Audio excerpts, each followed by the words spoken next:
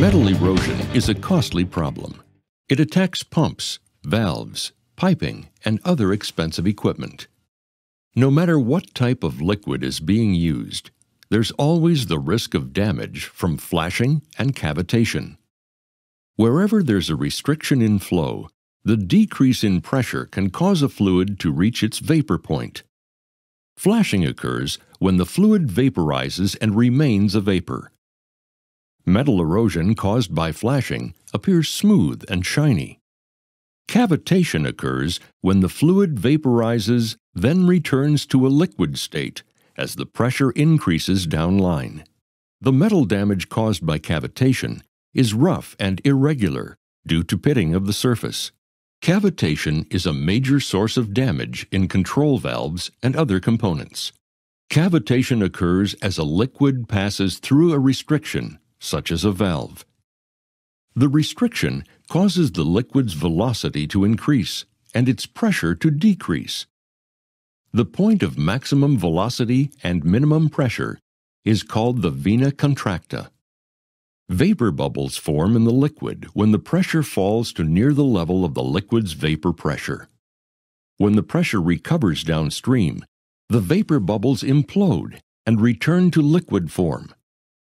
After the initial bubble formation and collapse, the bubble may reform and collapse a second time. Liquid microjets form when the recovering pressure makes an indentation in a bubble. Then the microjet bursts through the bubble. These implosions can also cause local pressure waves of up to 100,000 pounds per square inch. The combination of pressure waves and microjets can cause severe damage to the valve plug, seat, and body when they're located near the material surface. Cavitation can also cause unacceptable noise and vibration that reduce efficiency or lead to loss of process control. Even though cavitation occurs, it doesn't always cause damage. The extent of cavitation damage is affected by the following factors: the intensity of the cavitation. Greater drops in pressure increase the potential for damage. The materials used in the construction of the area where the cavitation occurs. Hardened materials reduce damage.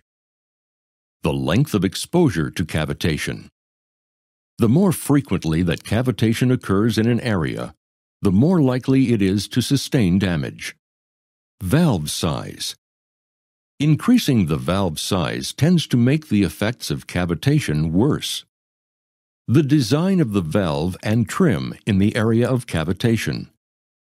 High recovery ball and butterfly valves are more susceptible to cavitation damage.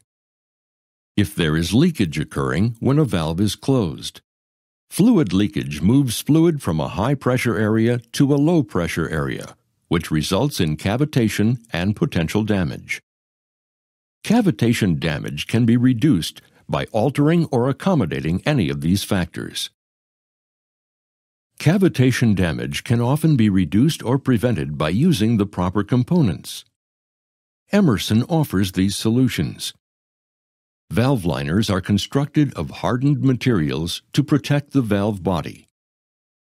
Pressure staging keeps the pressure from falling to near a liquid's vapor pressure, which helps prevent vapor bubbles from forming. Pressure drops are staged by the use of expanding nozzles or expanding flow areas.